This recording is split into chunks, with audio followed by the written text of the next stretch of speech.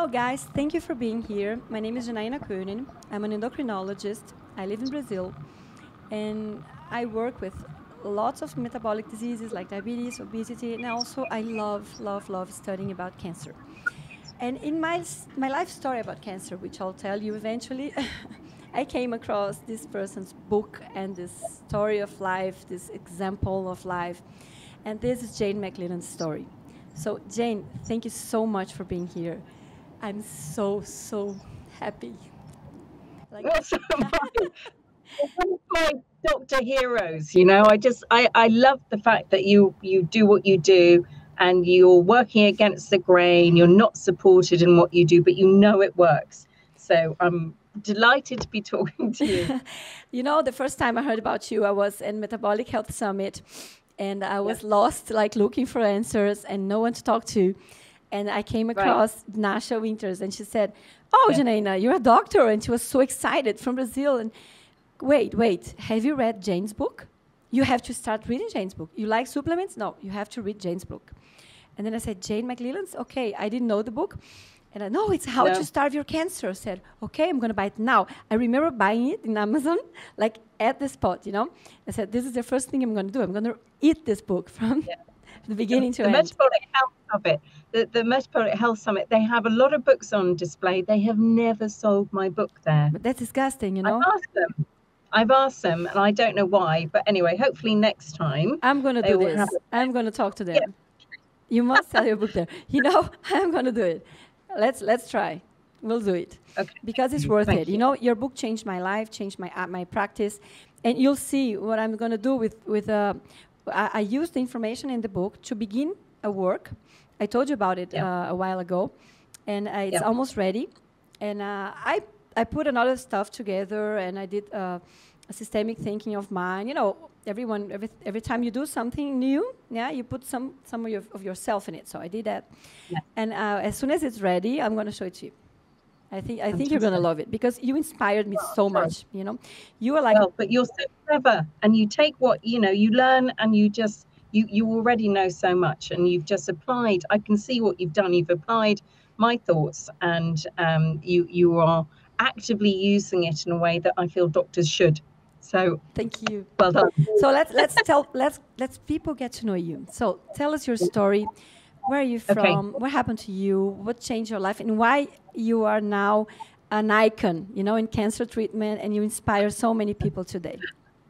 All right. Well, I was born on a little island called Guernsey, which is close to France, but it's part of the UK. Well, it's not part, it's part of Britain. Anyway, I was diagnosed with cervical cancer at the age of 30. Cervical cancer? Yes. So had hysterectomy, so, you know, the chemo, radiotherapy, the normal treatments that you have. That's all I did at the time. I didn't think about doing any holistic treatments. I didn't think about doing anything else. I just assumed they would cure me. How old were you then? 20? 30. I was 30. Yes, 30. So yes. And it had already spread to my lymph nodes, quite a lot of them at that point. But I didn't really recognize just what an issue that might be, and that the chance of spread was that much greater. Anyway, my mother, between me having my primary and my secondary, my mother actually got stage 4 cancer. And she opened up my eyes to the fact that I really was in a dangerous situation. But I tried to get some treatments for her, but we really didn't have enough time to make anything work. She was really quite advanced at this point. And she wouldn't listen to anything about changing diet or anything like that. She just listened to her doctors. So I failed with her. And, you didn't fail. Don't feel like that. You didn't fail. You know why you can't say that? Because people at home never listen to us like they listen to people outside. You know, my father died of cancer. Mm-hmm. My aunt had lung cancer, smoker. My mom still smokes. So don't worry about that. It's not your fault. You tried. You didn't fail. You didn't fail. If you tried, you did your best, yes. I'm sure. I did my best. Didn't get anywhere. And then I realized I had to do an awful lot of changes to my lifestyle, to the way I was eating, to sleeping, relaxation. I needed to look at my stress levels a lot more. There was an awful lot that I had to change. So I then incorporated all sorts of things into my I cut out lots of things in my diet, like meat, dairy, obviously all the high glycemic stuff, and bread and wheat, things like that. So that all came out of my diet. I then did an awful lot of supplements. I had ultraviolet blood irradiation, intravenous vitamin C. But how did it start? Like, how did you start taking supplements? Where did you look for it? Because you did a massive research. No, I didn't. It was very hard because this was back in 1999 when I was diagnosed with a secondary. The first one was in 94. So it was mostly through trawling through. I had Life Extension magazine. I had the Townsend letter. You're probably familiar with both of those. I had various journals that I was looking through, alternative medicine journals, all sorts of things, just trying to crib as much information as I could. You didn't have PubMed, you didn't have Google yet, right? So it was hard work. It was really hard work. And then I was quizzing so I had more than one integrative doctor. I thought I will go and see as many as I possibly can, because I thought education here is king. It is what you need. Power is having control over the knowledge of what you need to do. And I felt totally disempowered by, everything that was happening to me. And I felt I needed to get back that feeling of control. So it was education was my big, and it still is the big thing. And I still try and, this is what I do now, is I try and teach other people what they need to do. And it's terribly empowering. So I managed to keep my stage 4 cancer under control for quite some time, quite a few years. But then my blood markers started to go a bit wobbly. Which blood marker did you use? PKM2, which is... Usually doctors don't ask for it. That's why I'm asking. So No, it's an unusual marker. And my MMP2, and I was looking at my natural killer cells and everything else, and they were really suppressed. And my MMP2 was too high. My interleukin 15 was too high. There were also 5. Sorry, interleukin 5 was too high. So I was out of kilter with a lot of things. But my PKM2 is a marker of glycolysis, which is the fermentation that cancer goes through. And this is an enzyme that goes up when you have cancer.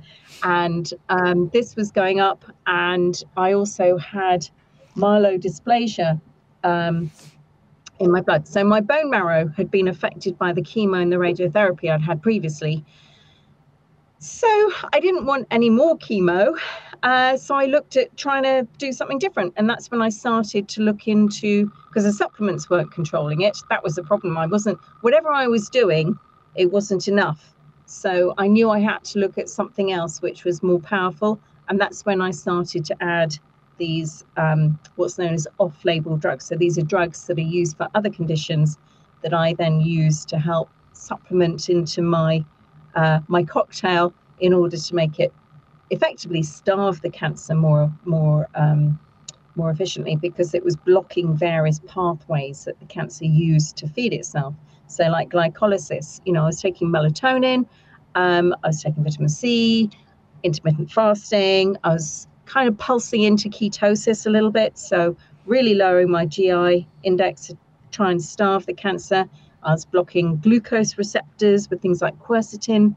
I was taking berberine. Berberine is now commonly used as a supplement by cancer patients, but back then you couldn't even get it as a supplement. I'd come across some information in a herbal magazine that was talking about berberine as part of Mahonia aquifolium, which is it's a herb that the Chinese have used for a long time, and it had the berberine, oxyacanthin, all of these things. The ingredients were really powerful for cancer, so I had to take that as a tincture because I couldn't get it as a supplement, but now you can buy it easily as a supplement. Here I can manipulate it in a compound pharmacy.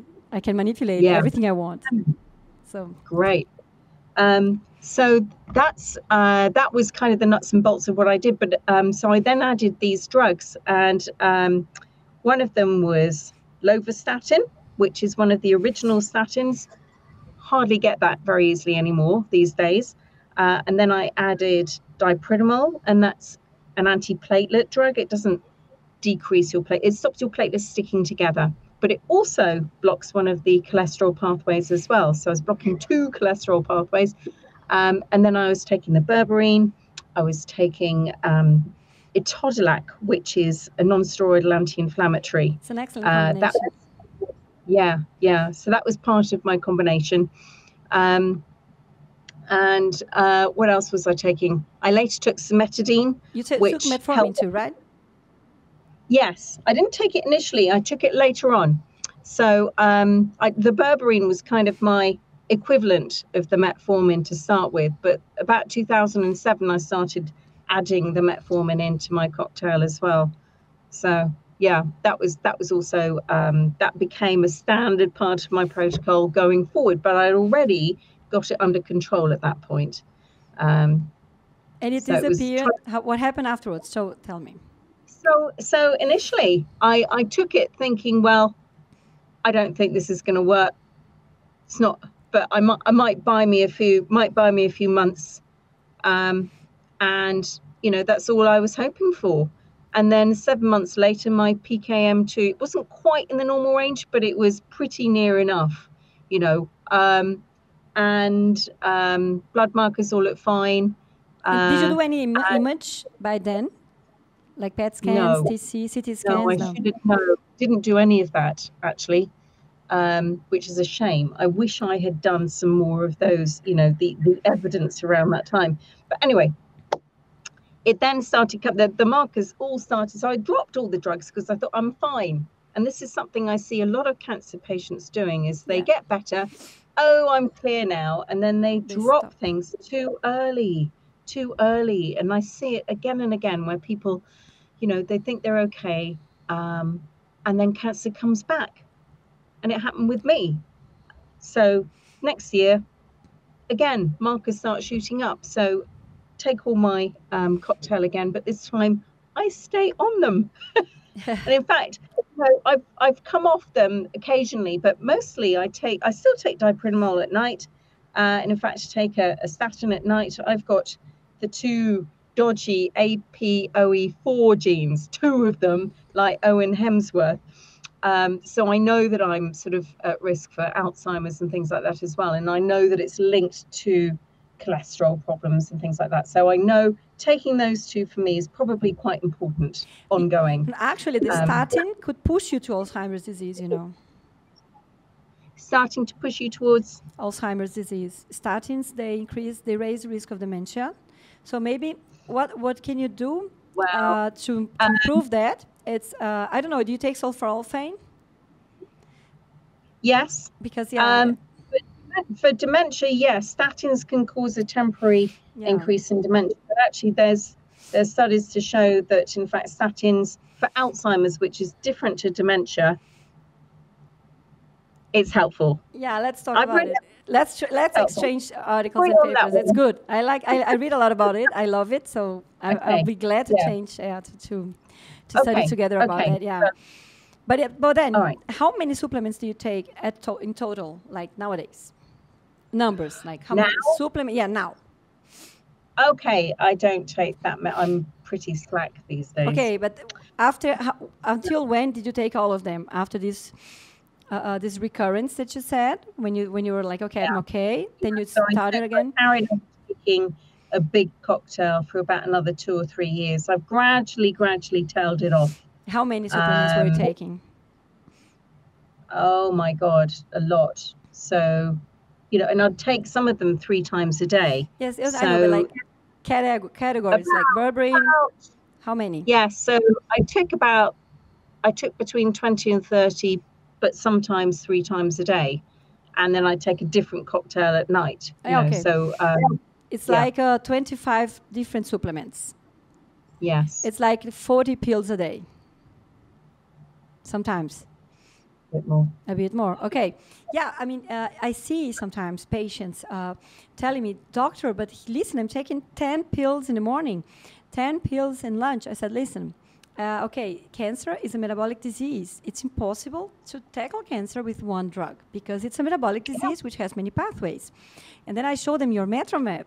I said, look, there's this huge, beautiful drawing, Jane McLelland, and you must read her book.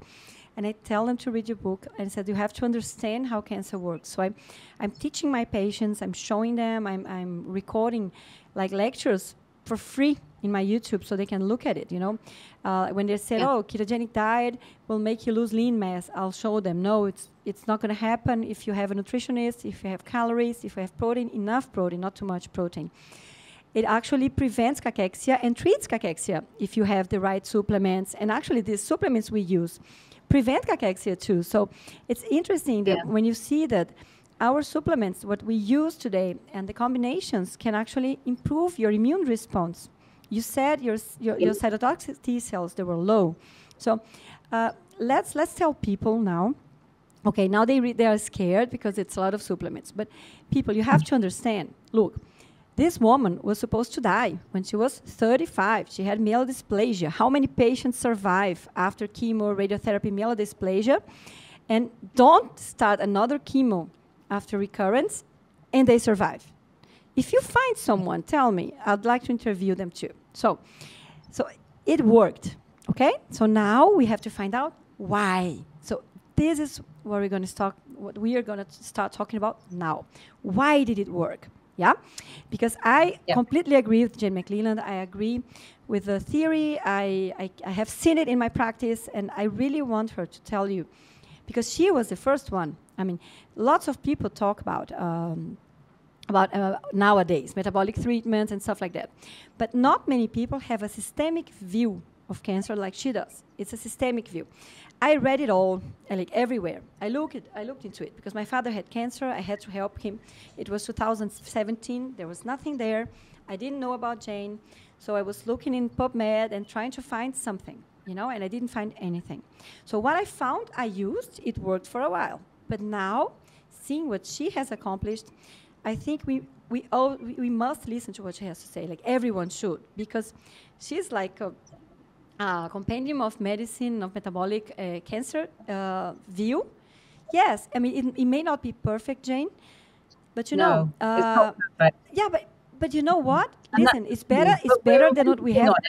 It's better than what we have around, and you are a constant source of ideas, of research ideas. Like the scientific community should be in your course. I took your online course, of course, I did, because I read the book and I was kind of lost. I said, okay, now this is something really big. I have to do something with this. I had another ideas. Some of them I shared with you about mushrooms and about other stuff, like when we met. I have more ideas now. I have great ideas. I want to sit with you and tell you about it. We can talk today about it, actually. It's okay. And I think it's like a source of research because you give so many ideas, you know? If someone is clever enough to stop, look at and hear to what you're saying and dig into it, they are going to come out with a lot of, you know, research protocols. I mean, everyone should be doing this, you know, but they're not, because they are just focused on continue with their stupid lives, eating sugar, sleeping late, you know, and taking medicines. That's what they like doing. So, and it's an easy way out to do that, but unfortunately, it is the way out. It's not the way. Yeah, it's the way out to the other dimension, right? That's why so many people are dying every day. Yeah. So tell us about the pillars of the.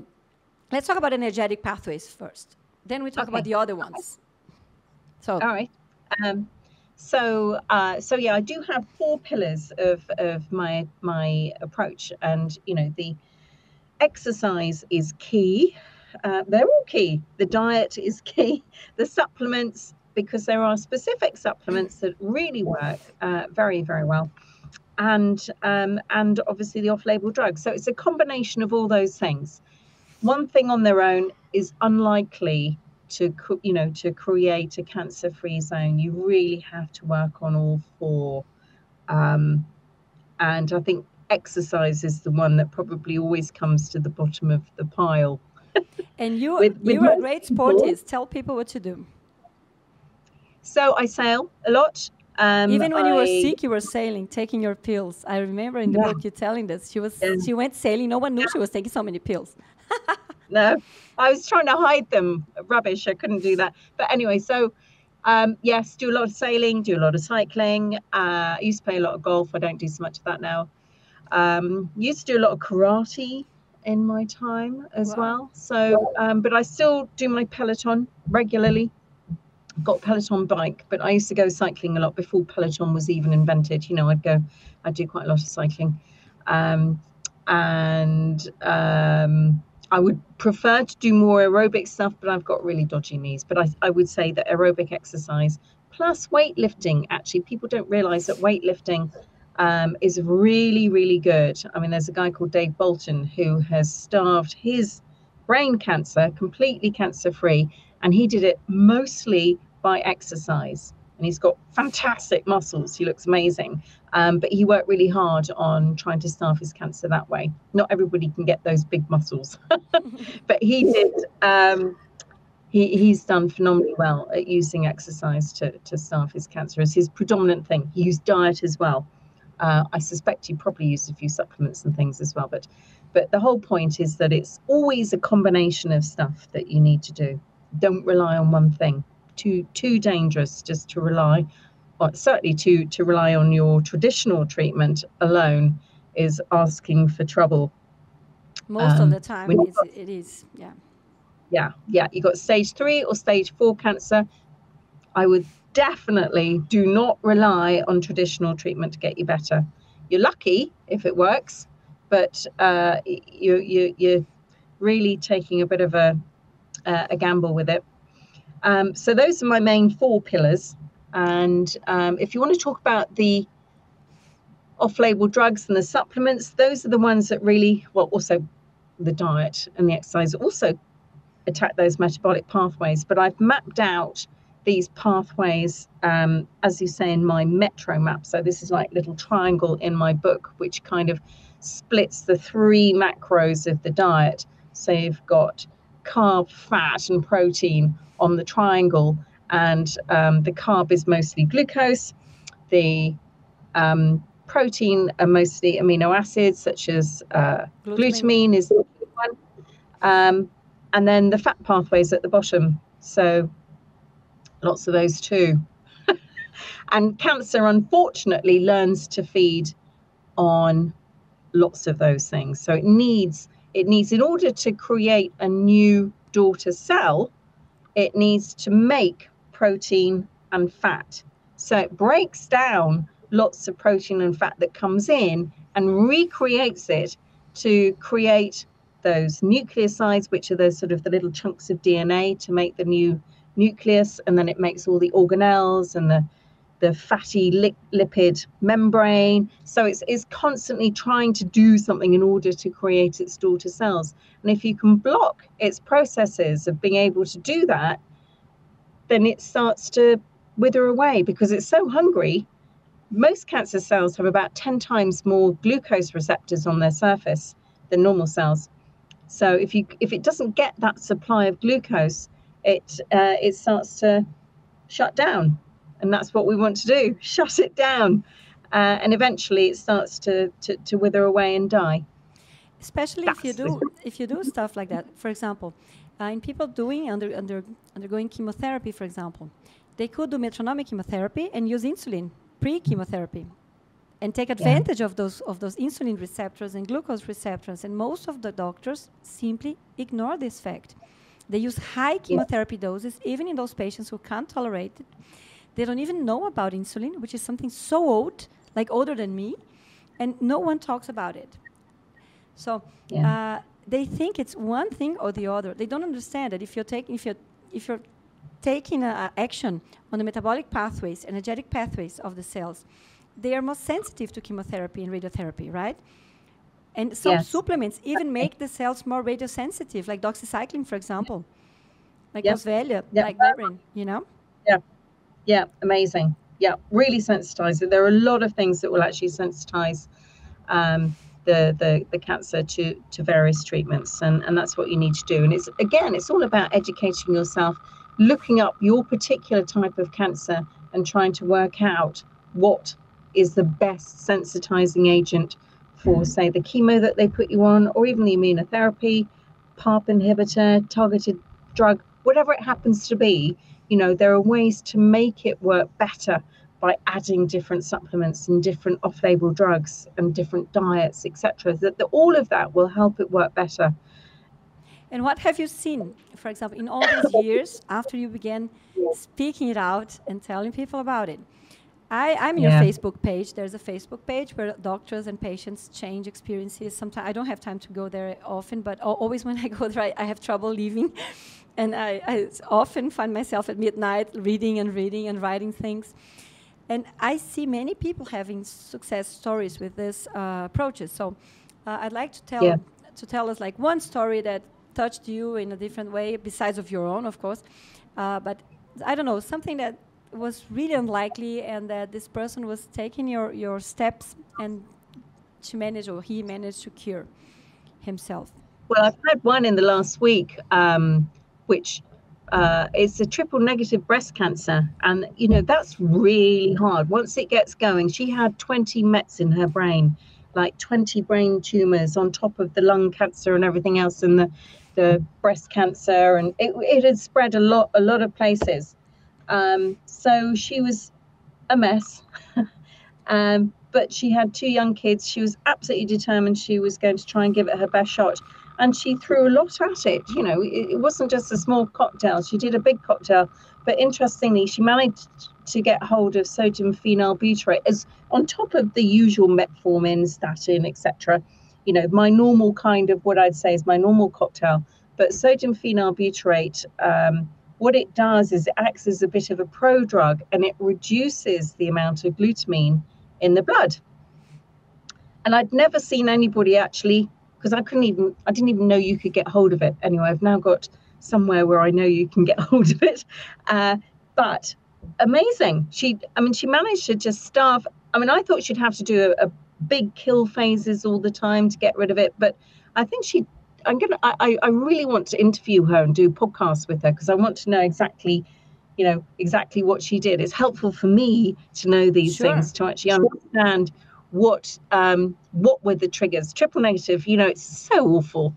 I mean, it gets so many young women who are, you know, in the prime of their life. They've got kids or something, they're young kids, and I see it time and time again. You know, triple negative breast cancer is an absolute beast to get rid of. So the fact that she'd just done it, and I think mostly was starving it, was phenomenal.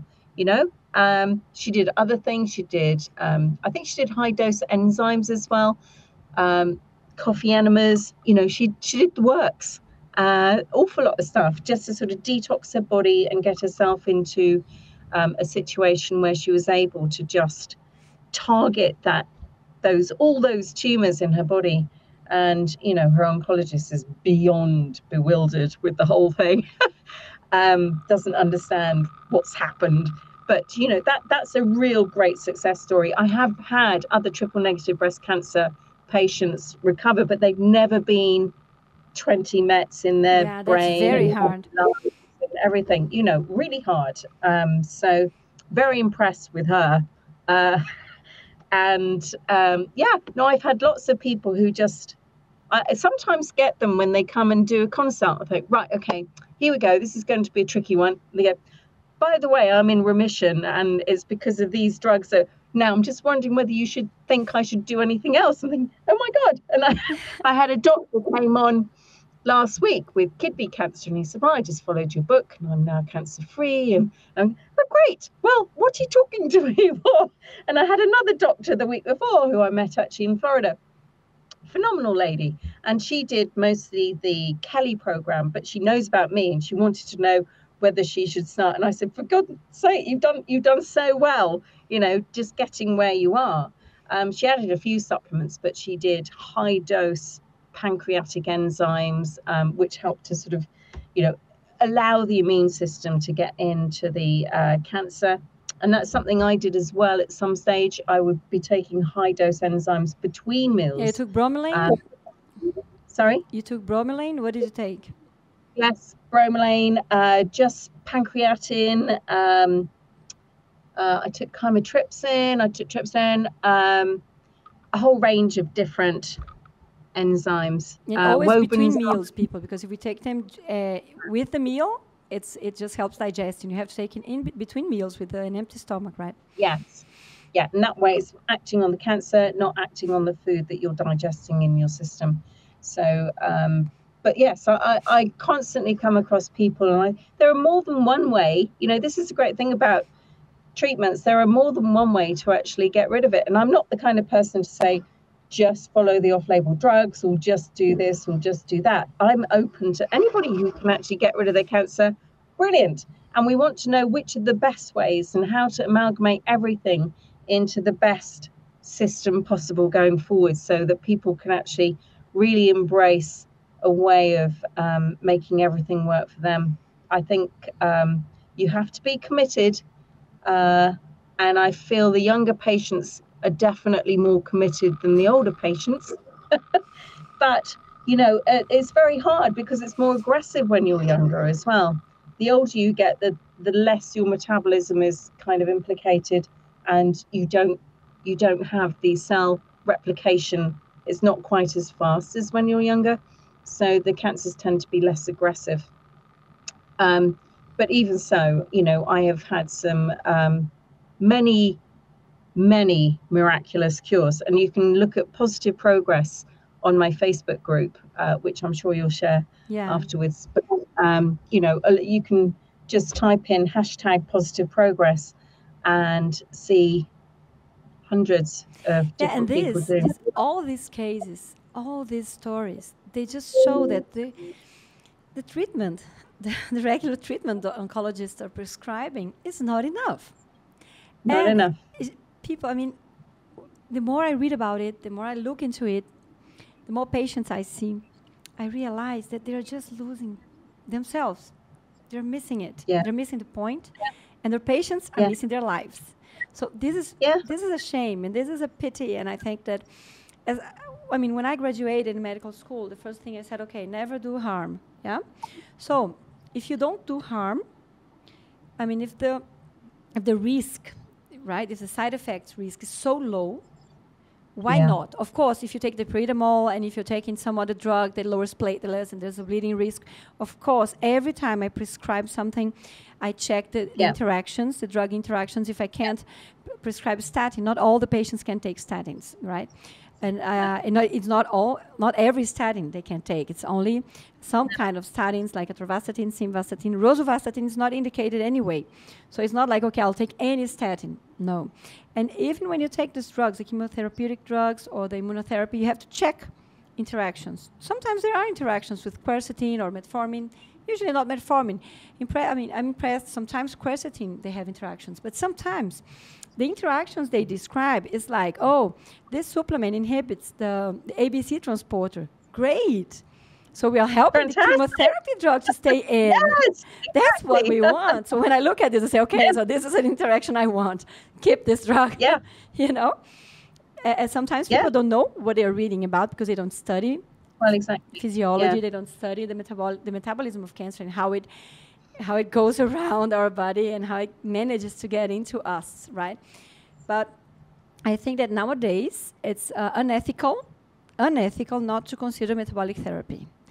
As is unethical to offer sugar to cancer patients, especially when we have studies in humans.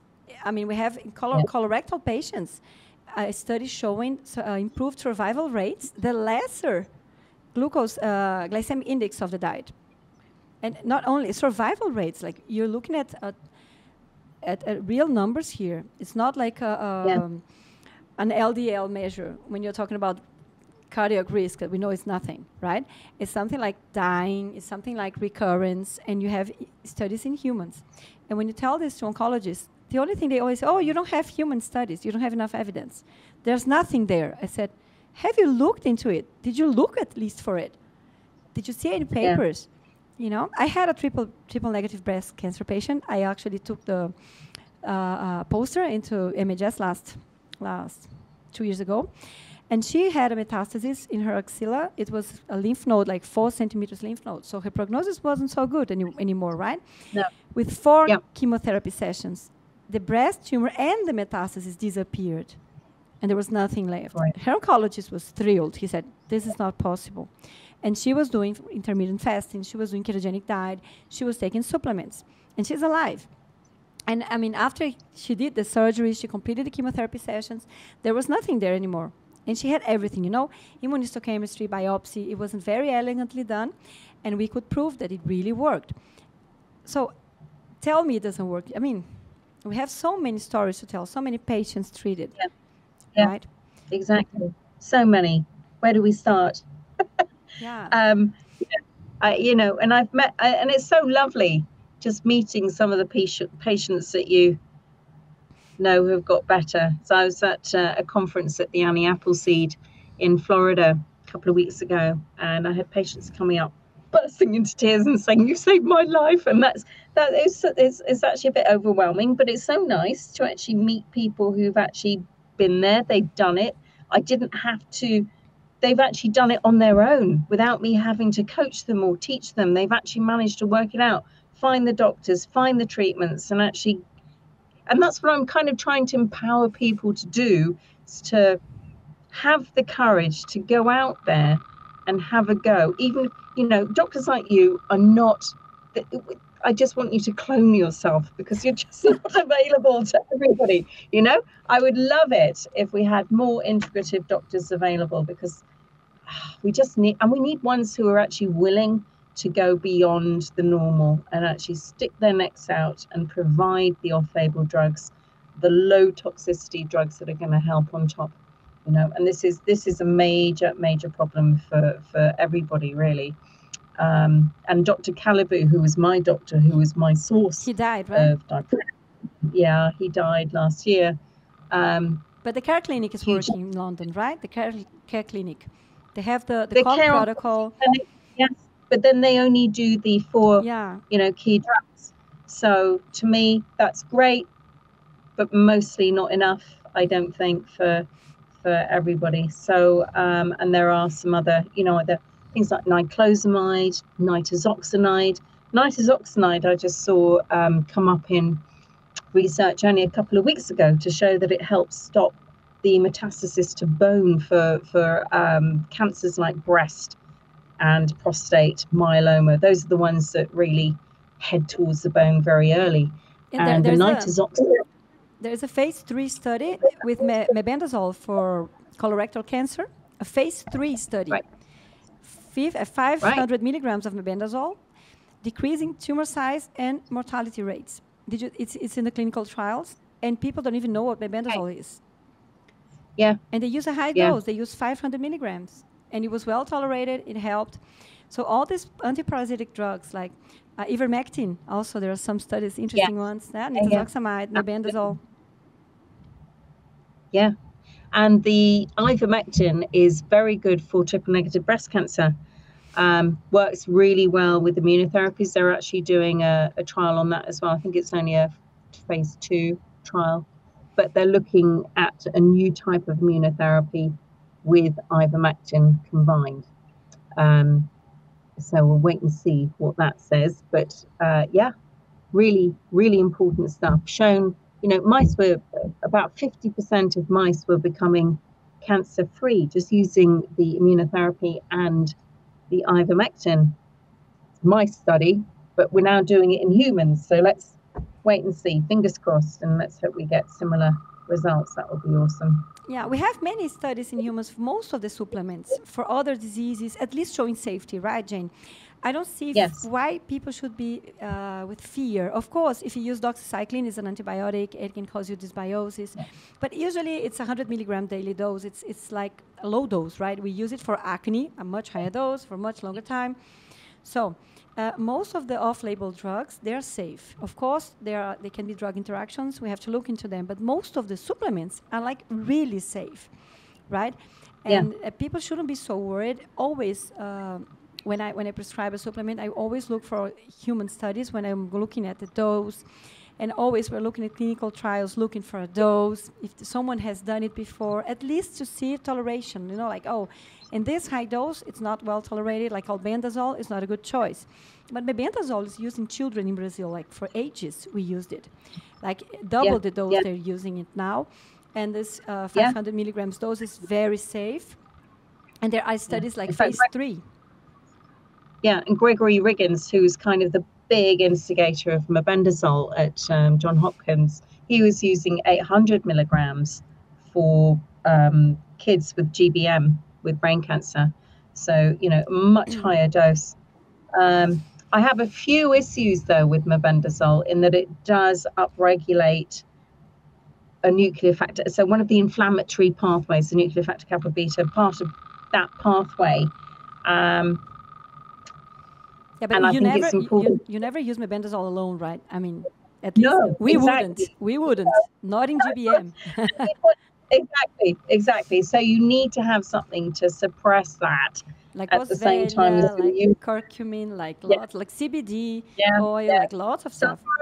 Sulforaphane, and all of those things are very useful, and berberine as well. Actually, really good for that. I mean, actually, if you take into account all the supplements you suggest and all the pathways you suggest, we should tackle and look into them. You even say this in your book, right? I mean, if you only block this pathway, the cancer will go around it, which I think is genius. Because when I began studying, Jane, I must tell you, I was reading about it in the papers and the press pulse therapy. So you guys saw her saying this kill phase, what's star phase, kill phase, press pulse therapy. And most of people are not familiarized with that. Jane, do you want to explain what it is about? Tell them. Well, I've kind of taken Siegfried's press pulse approach. His was press was doing a bit more diet, and then pulse he'd be doing. No, he called press ozone, hyperbaric oxygen therapy. Yeah. And so a similar thing, but my kill phase is also much more of a pro-oxygenation. The star phase can be lots of different antioxidants and things like that, and that's fine. Then the kill phase is more pro-oxidant, so you really want to go for a pulse of oxygenation to try and wipe out some of those cancer cells, because they are susceptible to oxygenating therapies, like high-dose intravenous vitamin C, for example. I use it. Yeah, I know you do, because you use it in your ferroptosis treatments. Yes. So, which I want to ask you about. Can I? Yeah, sure. So I know that some cancers are particularly hard to treat. I have been referring a few people with sarcomas directly to you, because actually starving sarcomas I find really hard. They are one of the most difficult cancers I have found to actually get good results with.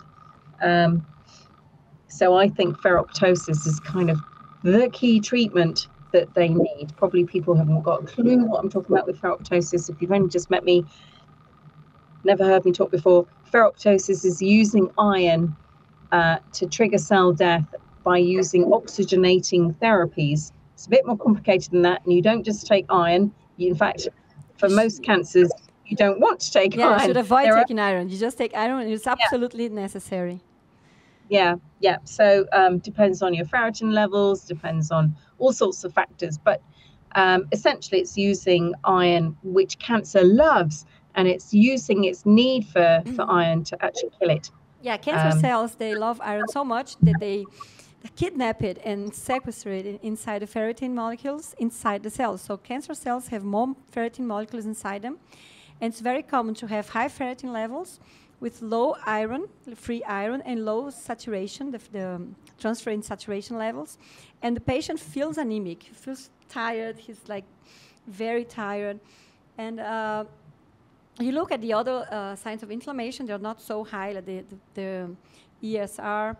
And then you're certain that this patient is like, he has iron, he just doesn't have access to it. Because iron is so important and it's so dangerous for the cancer cell that it has all regulated.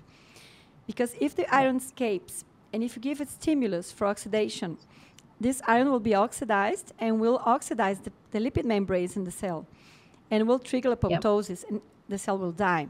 So it's something so dangerous that apoptosis is very regulated in cancer cells, right, Jane? And if you know how to use it, intelligently, like inhibiting BCL2 and all these apoptosis inhibiting factors. And if you stimulate the other ones, like PAX and all the pro-apoptosis, like I love using dichloroacetate. Like I use it a lot. And the ferroptosis protocol, actually, who taught me? Ahmed, Dr. Ahmed Al-Saka taught me about it. He's my friend. He's your friend. He's brilliant. Yes. He's an Egyptian doctor. Yes. He's a specialist. And I met him. He had this poster about ferroptosis protocol. So I sat down by his side. I said, you must tell me everything about it. I won't leave your side until you tell me everything about it. So we talked for 2 hours. And then I looked into it in the literature. And I saw so many papers from 2015 onwards, like lots of papers and growing literature about it. And I said, no oncologist talks about this. And they even use some drugs that could help ferroptosis protocol, like for liver cancer and stuff like that. And I had a sarcoma patient. I still have her, thank God. She had a sarcoma in her knee. She was bedridden. I hope you meet her someday. I hope you interview her someday. She was bedridden, and the doctor said she had 6 months to live. So she was how old? She was 30-something. 31, 13. 32, no, 30. Oh, 31. Yeah. Okay. And they took so much time to make the diagnosis because the biopsies were not conclusive.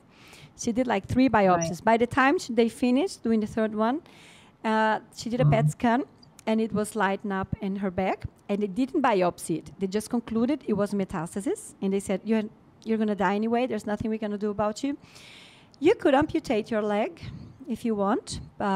It's not going to save your life because you have a metastasis, but they didn't biopsy it. So, and then she said, okay, if I'm going to die anyway, I'd rather not amputate my leg. I want to see other options. Then she lived in another city away from me. She found me on the internet, actually her boyfriend, which is so nice to her. He found me, and she did an online. She saw me online. We talked. I said, okay, I can't tell you not to amputate because if it's the only chance you have to save your life, do it. Okay, so I'm not going to tell you not to do it. If your oncologist is saying do it, I'm not going to be the one telling you not to do it. Trust only in integrative medicine. I'm here to do a complementary medicine to help your treatment work. And then she said, but there's no treatment. They never prescribed any treatment. They didn't offer me any option. They told me I should go home. She was using a patch of morphine, and she couldn't sleep, and she couldn't bend her leg, and she couldn't dress alone. So then I told her, okay, so I'm going to give my best shot. You're away from me. You should come and do injectables and do ozone and lots of things I can do for you. But let's see what we can do. If you respond, then you come. And then she started a ketogenic diet, measuring GKI, like always under 3, and measuring ketone levels and blood glucose levels. She was like perfect, And then she started taking my supplements. Okay, so after 15 days of taking my supplements, she began sleeping again. After 1 month doing the protocol, and this is only supplements and diet, okay? No pulse therapies. Wow. She was off the morphine patch, and she could stand up.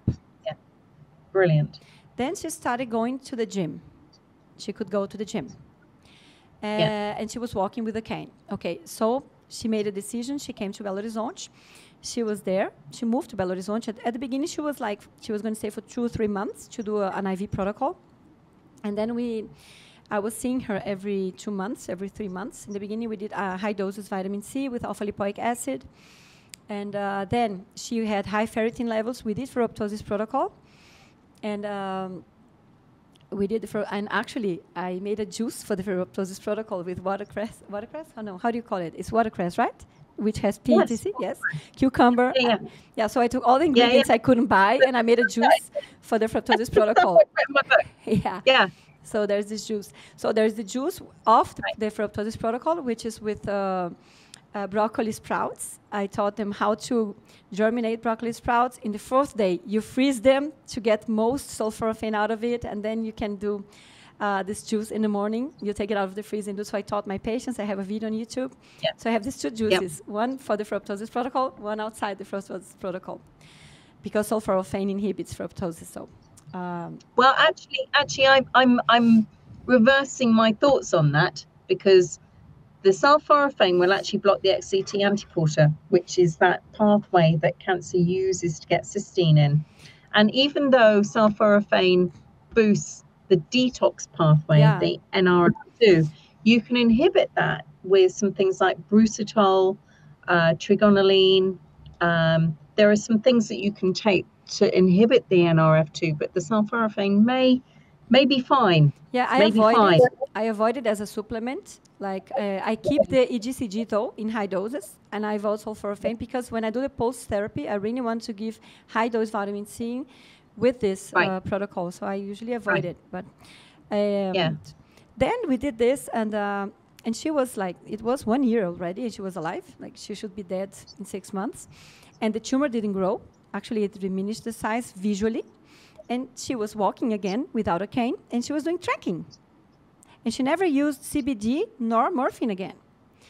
And then we did, then Ahmed came for the first time, and her lab tests were not good. So I think, okay, maybe there's something going on with this tumor. Maybe it's becoming resistant to this therapy. And Ahmed did sonodynamic therapy on her. And that's when we began doing sonodynamic therapy in the clinic. So he came, he taught my team, and we began doing it. And she had a great response. The tumor diminished in size, but it was really vascularized. So we got into a limit that we didn't get more improvements. And she was doing great. Like she was doing trekking, she was feeling fine. And the sole metastasis, when we did the thermography, it never lit up.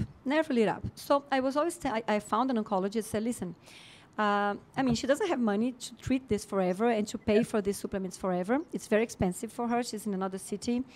And this thermography never captured this tumor. Are you sure this is a metastasis? Because for me, it's really strange. She's not there. But the sarcomas are very driven by amino acids rather than glucose. So they don't always show up on PET scans. And I have several sarcoma patients who come to me and said, well, it never came up on a scan. So I think the amino acid side is critical, really. It could be. This was like 2 years almost, 1 year and a half or 2 years, and she was alive. Then, I don't know, she saw an oncologist, and they said, no, it's not possible. You should be dead by now. This is not a sarcoma. And then she said, okay, I've been through this. It is a sarcoma. I'm doing this metabolic treatment with Janaina. She said, no, this doesn't exist. It doesn't make sense. It's not a sarcoma. We have to biopsy it again. So all again. So she went to this. She did all the biopsies again, and it confirmed it was a high-grade sarcoma. And they said, okay, you must operate immediately because you're not dead because you're very lucky. She said, yes, I've been lucky for the last 2 years. I mean, and I'm not dead because I'm doing this treatment, you know? No, okay. We don't believe in this treatment, should be operated. And then they convinced her to do an operation on her knee. But it was a very hard one because the risk of metastasis was high and the risk of her losing the leg was high. But she decided to do it, you know. I wanted to do a more metabolic treatment before that. But then he said she should be dead by now, so she should do it, you know. She decided to do it. So she did it. And after she did it, she recovered very quickly. She didn't lose her leg. But a metastasis appeared after the surgery. Yes. In the leg. In the same leg. Yeah. Which happens all the time because in the surgery procedure, and we use celecoxib, we use propranolol, which I think is great before the surgery and 2 weeks after the surgery. So I prescribe it to her. I use it always. But still, she had a metastasis, and now she's treating. Now they began chemotherapy for her, but she is like the best patient they've ever seen because she recovers too quickly from everything they do. Because she's doing again the ketogenic diet and she's taking the supplements. So she's unlike any patient they've ever had. They keep telling her this, you know. But she's a warrior. I mean. Yeah, brilliant. So sarcoma is a tricky one. I've always found it very tricky for patients to do well with that. But propranolol is a really useful supplement for them for sure. And the ferroptosis protocol, again, big one. So well done, fantastic result. Yeah, really. I mean, it could be more fantastic if she was cured. So now I let's know, see. I know. There's still time to do that. Yeah. So, you know, I have patients who actually start and 5 years later, it takes them 5 years or something, and they're finally there. But, you know, it can take time. It can take time. I have a lot of patients who are like that, and they have a little blip here, and then they change things around, and we have a look at jiggling things about, and then off they go again, and then they get it down, and then another little blip, and then we get it back down again. And, you know, I have a lot of patients who are no evidence of disease. They've always had a little bit of something, and it gradually goes down. And that's the great thing. That's the great thing. And I love that. I see some patients in these studies about protocols, that, like the alpha-lipoic, naltrexone, and hydroxycitrate protocols. Usually they do only this, and like they do low carb. They just don't write it down, but it's low carb. Yeah. And usually, if you see the scans, it's like, okay, in the first 6 months, nothing changed. But this is already a win, and the patient doesn't realize that. If the tumor doesn't grow, it's a win. Yeah. But they want to be cured. They want to be cured in a day. They don't understand that. And then in the subsequent scans, like 1 year afterwards, then the tumor disappears. Then they stop. Then the tumor comes back. Then they're again, because I think it takes time, because you're not doing like a chemotherapy that kills everyone and you. You're doing a metabolic control, and it's fine if you find a way to control cancer, like you control hypertension. It's okay to. It's not bad. It's okay to have that. It's okay to have tumor. It doesn't mean a metabolic protocol is failing. It just means that you have a different way of controlling a disease that might otherwise kill you, right? Yep. Exactly. And they feel fine when they're doing it. Okay, the fructosis protocol, it's difficult, right? Because sulfasalazine can be a problem. Yeah, it has GI issues. Some patients don't tolerate it. I'm trying with, I have these ovules and suppositories to do it rectally sometimes when patients can't tolerate it orally. Okay. Have you tried piperlong, you mean? Long pepper? I don't have it here. Okay. But I can get hold to it, I think. Mm. Why? Mm. And even well, that works very similar to sulfasalazine, but it's natural. And I think together they would probably work better. Olaparib, which is a PARP inhibitor, actually works really well, a bit like sulfasalazine as well. Yeah, some things we don't have in Brazil, like I adapt. I have like a list of supplements, and I say, okay, what can I get hold to? Yeah. For example, nowadays, I'm dying to get acridinoid and acriflavine in Brazil, and we don't have it. I'm dying to get acriflavine for bone metastasis. Yeah. I think it's one of the ways, you know. I've been studying a lot about acidity and about the vacuolar ATP pumps, and about acarbose and about how to decrease the alkalinity intracellular and decrease the acidity outside, to inhibit metastasis, to inhibit bone metastasis, and to kill the tumor with little number of supplements, you know, like acetazolamide, like acarbose, like acriflavine, and lactate inhibitors, and diet, you know. And I think this is something really big, because it's like it's very specific. Amiloride, you know, it's very specific. I told you about amiloride when we met. It's very specific. And now I found so many papers about amiloride preventing cachexia, which is great, because it's...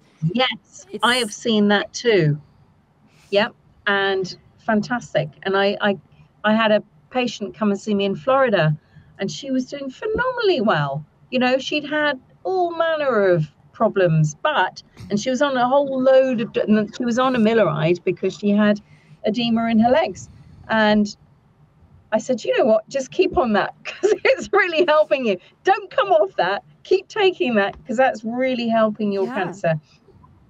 You know, and she didn't have any bit of cachexia. She was looking healthy, and well, she wasn't healthy, but because she was riddled with all sorts of stuff, and she was walking on a stick, but essentially she looked healthy, and she was bright, she was breezy, she was an absolute gorgeous lady, you know, full of bubble and spirit and joie de vivre. And I thought, fantastic, you're doing well. You know, keep on that ride.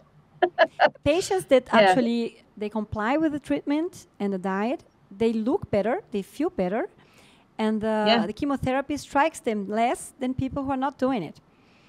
Because they, especially if they manage to fast. Like I have some patients, this triple negative patient, she was on chemotherapy, I know, once every 21 days, something like that. And she would be fasting 24 hours before the chemotherapy and 3 days after, you know? And in between, she wouldn't fast because she wasn't fed or anything. So I said, okay, you're going to fast around chemotherapy because this is going to boost the effect and protect you. And she did that. And I'm pretty sure it helped.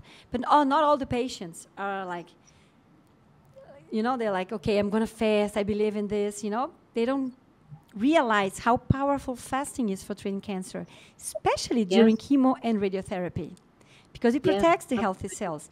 But not many people talk about it. And you have the fast mimicking diet. You know, Walter Longo did it on animals. It works. So some patients, we do the fast mimicking diet. 5 days a month, especially during chemo. It's great in GBM because temozolomide is 5 days a month, so we can do it. I did it in some patients. But I'm very sad because some GBM patients, they come to me when there's nothing left to do. Like there's, they say, okay, you have 15 days to live. Then they find me, you know, like in desperation, they find me. They have 15 days to live. Go home to die. You have nothing else to do. Then they find me. So it was very sad because I usually tell them, okay, it's very little we can do in such a little time. I can help you have life quality, and we can pray sometimes. If you have an IDH mutation, ketogenic diet can be very helpful for you. But if you don't, it's difficult to expect that a metabolic treatment will help so fast. So there's something people should know as soon as you have a cancer diagnosis. Change your lifestyle. Absolutely. Don't wait. I met this guy. I met this guy who's a friend of a friend. So he'd been told immediately, go and see Jane, because my friend Marcus just said, see her immediately. And I met him Sunday afternoon in the cafe. And he still had stitches from his operation, which were done sort of a week ago. He was still fresh, new, just been diagnosed with GBM. So, yes, I've got him early. Shame I didn't get him before the operation, but I have him early, you know, fantastic. That's fantastic. And, you know, I hope he does well. I'm hoping he does really well. But, you know, the earlier you can get there, the better you can get the results. And I just wish more people would know more about this and instigate some of these changes and come and see people like you earlier. Yeah, I think people are not listening sometimes, Jane. You're a physiotherapist, right? But I mean, you came from the health environment, you know? You studied anatomy, you studied biochemistry, you know? You're not like anyone who doesn't have a clue about human body, you know? Who's telling people something out of your head. You're someone who had cancer, who was studying biochemistry, who did your own research, who came up with truths that are being confirmed study after study, you know? You should be respected. I mean, I look up to you. You know, I'm a doctor. I'm a metabolism specialist. I'm an endocrinologist, right? I look up to you. You know why? Because you simply came with so much alone. And I say alone because I read your story. I see how people only look up to doctors who don't have a systemic view like you do. I see like very respected personas there saying, okay, so all mitochondria are harmed in cancer. That's not true. They're simply not true. Actually, cancer has many types of populations in the same tumor, right? And we have even parts of the tumor who are doing glycolysis, and then out of the blue, they begin doing oxidative phosphorylation because it's not their mitochondria don't work. They have metabolic flexibility. And you said it in your book. If you block this pathway, it will go to this pathway. And it does. And this is not speculation. It's published. Yeah. And reverse Wahlberg is known as the reverse Wahlberg effect. And it's not properly acknowledged by many people yet. No. That actually a lot of the surrounding area of the tumor, like the immune cells, the stroma, the fibroblasts, they can be the ones that are actually doing more of the glycolysis, feeding lactate, and the tumor cells themselves can be feeding off that lactate, turning it back into and using the normal Krebs cycle to feed themselves. So it's a mix. And actually, lactate is the hormone of cancer. It's the language. Yeah. Lactate is the most important signaling molecule in cancer. And people are simply not looking into it. They think it's just a bystander, a marker of prognosis. And they don't see which diet reduces lactate the most. You know? Certainly it's not giving sugar to the patients and ice cream. Certainly it's not giving pasta. You know? So I think it's like it's cognitive dissonance, it's called, when it's in your face and you're not taking action, right? And even in our field. And you ignore the science coming at you because you are so sure that you're right. Yeah. And it's extraordinary. And you know what? Now, I always look in cancer like as a systemic disease, and like how sleep is so important. And melatonin, I do IV melatonin. I do high doses of IV melatonin. I have Bicalane injectable here. I have curcumin injectable here. I have dichloroacetate injectable. I have vitamin C. I have chrysin. So I can make all sorts of protocols for my patients depending on the cancer, you know, which is great. I have Viscum album here. I have fermented Viscum. You need to quadruple or even bigger than that. Just grow your practice 10 times and you should be getting, everybody should be, you know, I think you should get all the sarcoma patients to start. You know, but the thing is, in Brazil, it's cheaper for foreigners. For example, if someone comes from England to be treated here, for them it's going to be cheap. For Brazilians, it's not so cheap because the supplements are expensive. It's easier to manipulate in a compound pharmacy. You know, for example, I have this mushroom chocolate. I make a chocolate. It's a diet chocolate with mushrooms. I put maitake, turkey tail, and reishi, Ganoderma lucidum. Yeah. So I make this mushroom for immunity boost, you know. It makes people feel better. It makes you increase your Th1 response. It makes you inhibit your M2 macrophage. So I like working with that. And also the Viscum album and Valasta. Have you read about Valasta? This liquid. Yeah, the astaxanthin. Yep. It works like a PDL1 thing. So I'm working with that too, with patients who can bring it from abroad. So some things we have here. Thank God I have this compound pharmacy. I can make liposomal drugs now. So we have methylene blue. It's liposomal methylene blue. We have hydroxycitrate, liposomal. We have EGCG, liposomal. Ahmed came and taught people how to do it. So I have good treatments for drugs. I can have everything, almost everything in the protocol. And I have injectables in the clinic, and I have a zone. I still don't have hyperthermia. I want to have hyperthermia. And I need an oncologist to do insulin. I have to do pre-chemotherapy insulin. I know it in my heart, so I'm looking for an oncologist who wants to work with me here. So if you're listening to this and you want to work with me, come. I need an oncologist here. It can, And I want a doctor to work in England that I can work with and train up to do all these things as well. It would be, we're desperately short now in the UK. Yeah, I mean, I don't want to study oncology because I don't want to prescribe chemotherapy. I want to be the metabolic doctor because I am a metabolic doctor. I am an endocrinologist. And there's so much to study, right, Jane? I mean, these supplements, these phytotherapics, these off-label drugs, the more we read, the more we realize we know nothing and we need to study more. So it's not like I want to be the oncologist. I don't. I'm pretty sure oncology has its place, right? I respect it. I'm pretty sure. The thing is, I can improve them. I can improve what they're doing. I can help. It's not like a competition. It's not charlatanism like they say it is. I'm backed up by science, sound science. At least if you talk about fasting and ketogenic diet, the animal studies, we have meta-analysis of randomized controlled trials in animals showing good evidence, and hyperbaric oxygen therapy with ketone esters. So now I have this guy who brings kinetics to me in Brazil. So I have ketone esters if I need, at least in radiotherapy. During radiotherapy, I like giving people ketone esters. So they're on ketogenic diet.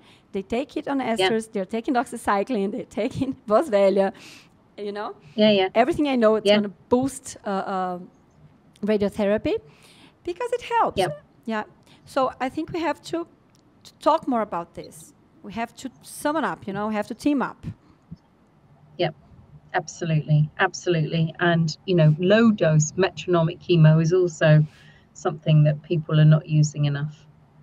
Because the more you use of all of these drugs or supplements, the less of each one you need in order to get a synergistic effect. A low-dose metronomic chemo works in a completely different way. Yeah, it doesn't kill your patient. It doesn't. No. And what it does is it helps reduce the VEGF, that the new blood vessel vascular endothelial growth factor.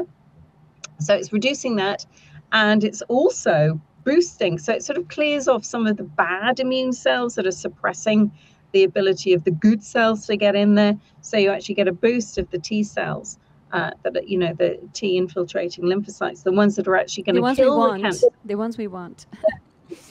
So things like that are so important to know. And I think stage 3 and 4 cancer, giving high dose chemo,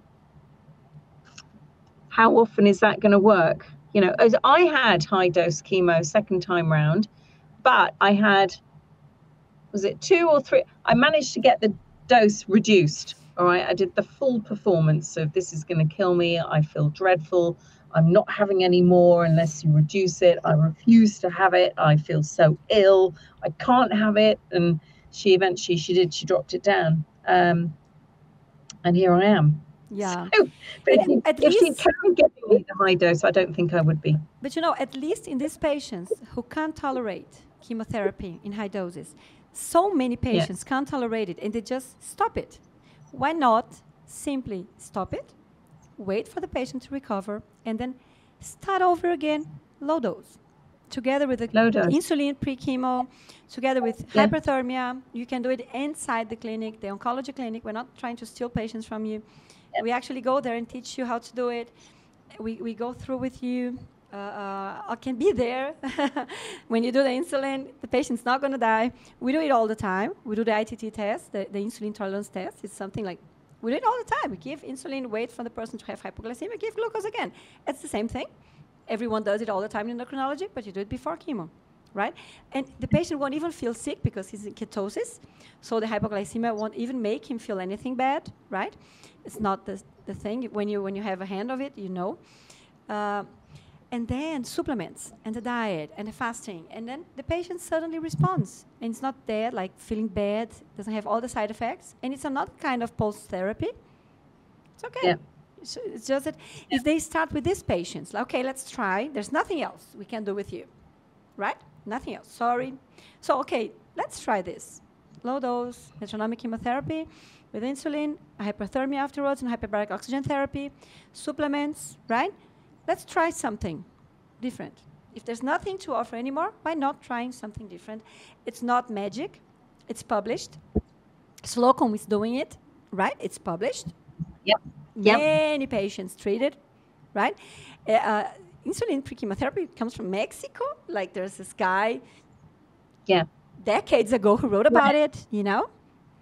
And no one even remembers, like, hey guys, this is being said like decades ago, like ketogenic diets. You're so afraid of eating fats. You can do it Mediterranean diet, eat avocado and nuts, you know. You're so afraid of a diet which is done 100 years ago and saved thousands of lives of children with epilepsy. We're not proposing anything so new, are we, Jane?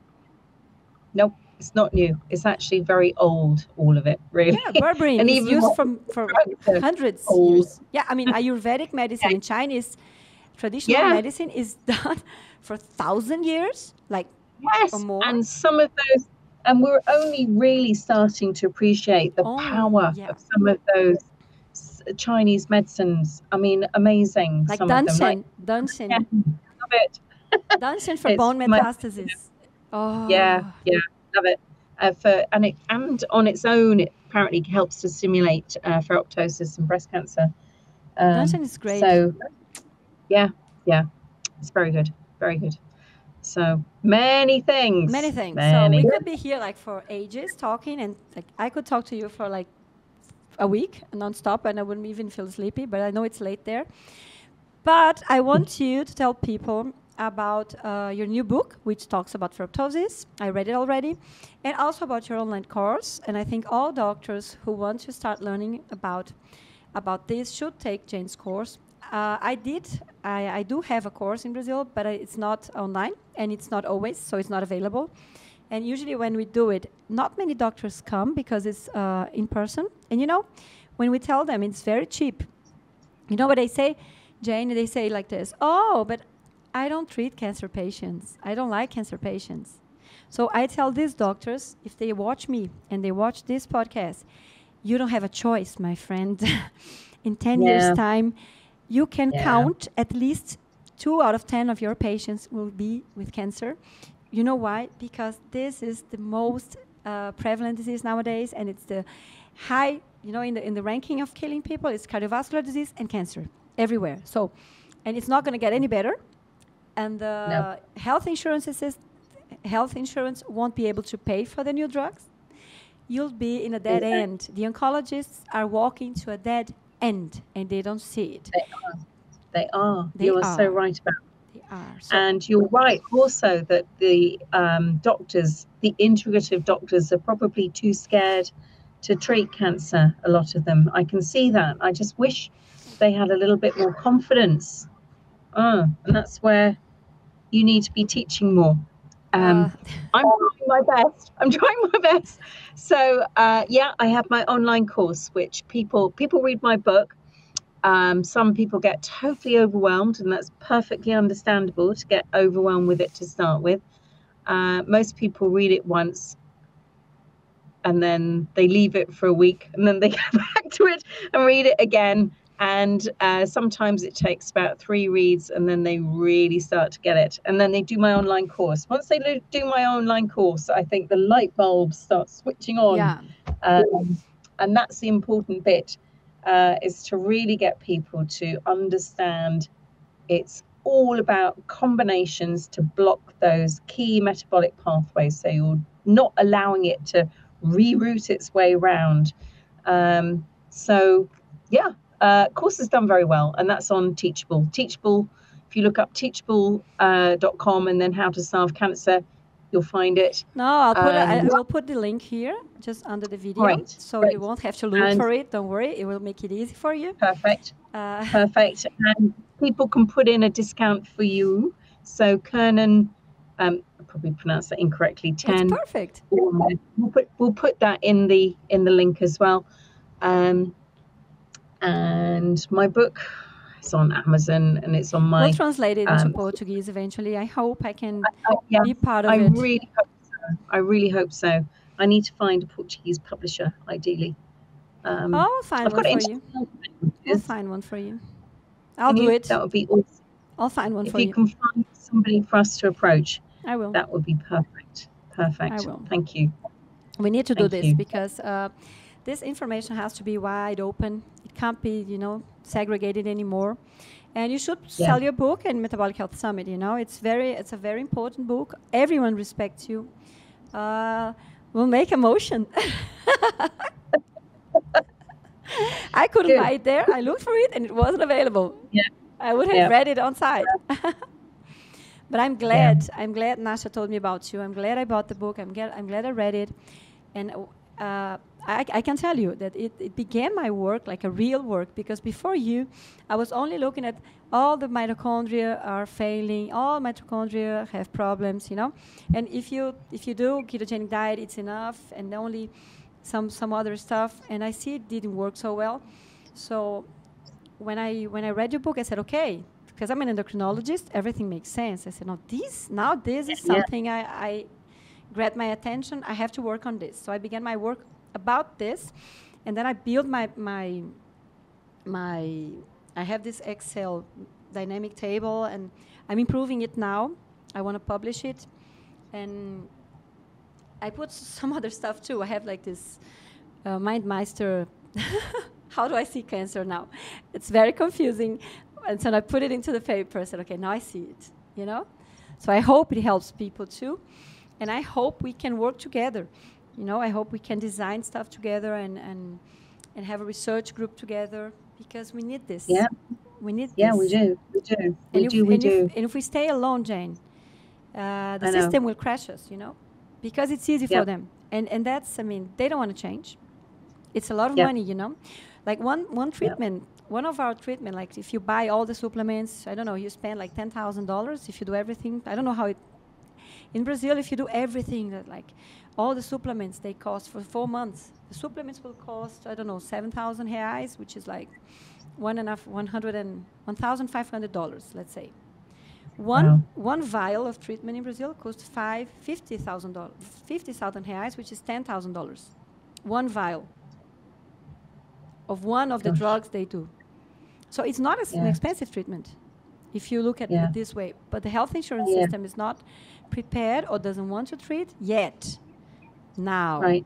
But if they see potential, because they're spending thousands of dollars in failed treatments who doesn't work, and actually they extend lifespan 1 month, 45 days. I know. And miserably, right? Because the quality of life is miserable. And they're like promising patients the world, but never comes.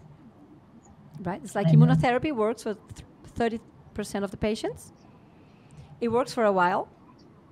If you have in the beginning, okay, great. If you don't have a targeted mutation, you know. So for stage 3 and stage 4 patients, what can we offer to these people? You know, are we offering everything we can? Are we doing our best? In evidence-based medicine, are we doing our best? I can assure you we are not. And I can assure you we're not as well. Yeah. It's just so obvious to me that we're just not doing enough for these people. And I just wish more people would understand and acknowledge you need to do these extra things. And it would be so much better if we had more doctors. I want the NHS to try and fund some of this. Somehow we've got to have an integrative clinic that actually provides all of this for cancer patients. We need more of them. We need them up and down the country, providing the treatment for cancer patients that are cheaper and easier than the horrendously expensive treatments that they're currently on. Yeah, and if you compare the price, it's much cheaper. It's like ridiculously cheaper. But if you make the patient pay for it, all of it, for the patient, it's expensive. So unfortunately, nowadays, it's not easy. It's expensive. If you come from abroad, it's not so expensive. If you compare in the other places in the world where integrative therapies for cancer are provided. Like in my clinic, I have the ozone, I have the injectables. We have hyperbaric oxygen therapy, not in the clinic, but we have it in my city. If the patient can pay, we can do it. And we have a compound pharmacy. It's not mine, unfortunately, because if it were mine, it would be cheaper. But it's not mine. But they're very keen on studying and researching. And if I tell them I need this drug, they provide it. You know, I need resveratrol in cream base because in cream base is 65% bioavailable. And if you take resveratrol by mouth, is 1% bioavailable. So if you micronize it in Pentravan, you increase the bioavailability to 65%. So I can use 150 milligrams 3 times a day in the skin. So you imagine how much resveratrol I have. And I have injectable resveratrol too. So I do it intramuscular in the clinic, inside. So it's different when you have these options. I have bicaline, I have curcumin, you know. It's good, and you can change the protocols. And it works, you know. So this is, unfortunately, I still don't have the oncologist to offer. I have an oncologist who is open. Do you have? Yeah, good. But she doesn't do Okay, what about photodynamic therapy? You mentioned that I have sonodynamic and photodynamic therapy in the clinic, yes. Okay, we still don't have it with fiber optics, which we will. And we have a doctor who is going to train. You insert the fiber optics inside and you do sonodynamic therapy inside. And I want to get hold into better sonosensitizers. And we have now some of them, but I want to have better ones, especially for bone metastasis patients. Sometimes I wake up at 3 o'clock in the morning, I have these ideas, and then I start Googling it, and I can't sleep. And then I design a protocol, so I start studying. You know, I don't know how to explain that, but it happens in a while. It happens sometimes. Yeah. So I did this, and now I'm obsessed with some sonosensitizers and some machines. So we are buying new stuff, and improving the clinic. And I think in a year's time, we'll have like a good surprise in Belo Horizonte. Brazil is nice. I mean, I live in the mountains. It's a very nice place, and I think some people from abroad will be happy to come and be treated here. I hope so. Well, I refer quite a few people to you, so they should go. They should go. Yeah, let's hope so. We will change the information in the site, so it's a direct line to the clinic, because sometimes I don't get emails. They go to spam. I see. I've done that already. Oh, great. Yes, you gave me a change of information for my website, so I think I've updated that. Oh, I hope so. I'll check. That's great. Yeah, Okay. check it out. We have to do this more often. Yes. So yes, definitely. Love this. Thank you. So much information for people to take on board. I think we rattled through a lot. Let's just say a lot. So people we are going to have to cut it into bite-sized chunks probably for people just to digest maybe a bit. But fantastic. You know what we could do like short lives about, you know what, something that I love, I find it beautiful if it wasn't tragic, metastasis, like epithelial mesenchymal transition and supplements that tackle into this. I think this subject deserves a whole podcast. Yeah, absolutely. We could do it and explain to people why dipridamole is so interesting. How does a metastasis happen? And we can be very simple in explaining it. I have like a whole idea. I can say we should do it. Let's arrange it. Okay. Can I interview you? Yeah. All right. That's great. Oh, I'll be glad. Okay. Okay. Thank you so much. Thank you, Jane McLelland. I can't thank you enough. I'm so glad I had this opportunity to talk to you and to learn from you and share a bit of what now it's my passion.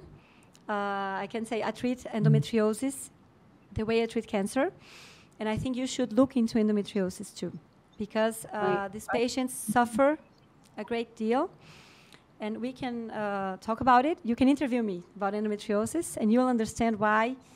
And my clinical experience is already good in it. So let's talk about this. I think you would help a lot of people, not changing anything you say. But it's a whole set of people, of women suffering, having huge surgeries, having metastases, infiltrations in the bowels, having pain, and nothing works. Nothing works. So no one is looking at them. So I think you should look at them like I am looking at them. So we can talk about this if you want. Great. Super, because really I don't know any specific treatments for endometriosis. We'll talk. You do know. Oh, actually, you know. Actually, you know. It's just you're not just looking into it. Like the oncologists don't look into it. You know, no one looks into it. But we'll look into it, and we'll talk about it, and you'll see how much you know. You know a lot, and then you'll see a whole new market of people dying of pain with no help. You'll see. Okay. So now I'm all of you curious, right? So thank you so much. Fantastic that you looked into it. Okay, super to talk to you. Thank you so much. Thank you so much. Bye-bye. Okay. Bye.